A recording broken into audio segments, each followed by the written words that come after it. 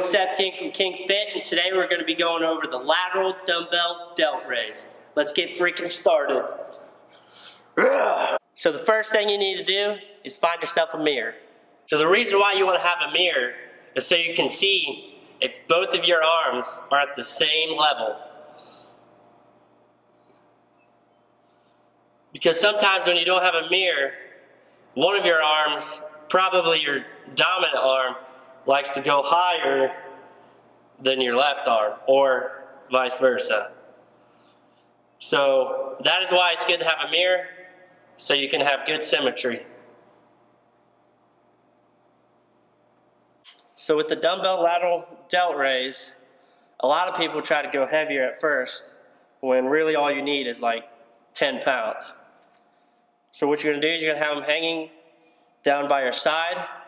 Keep your arms just slightly bent, and then raise straight up, just using your lateral delt, and then come down slow.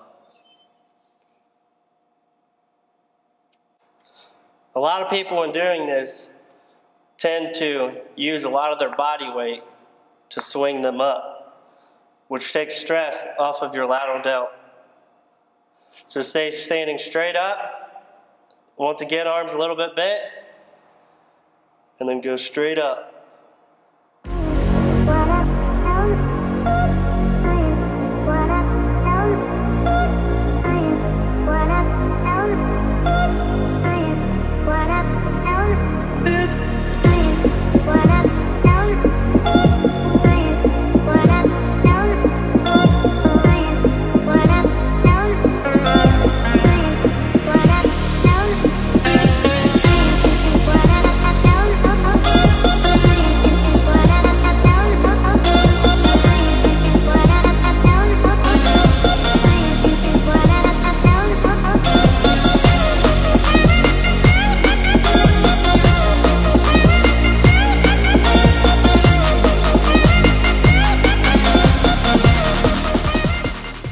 So that is the lateral dumbbell delt raise.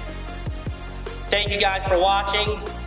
Please like this video. Please subscribe to my channel because more content is coming. And let's get jacked.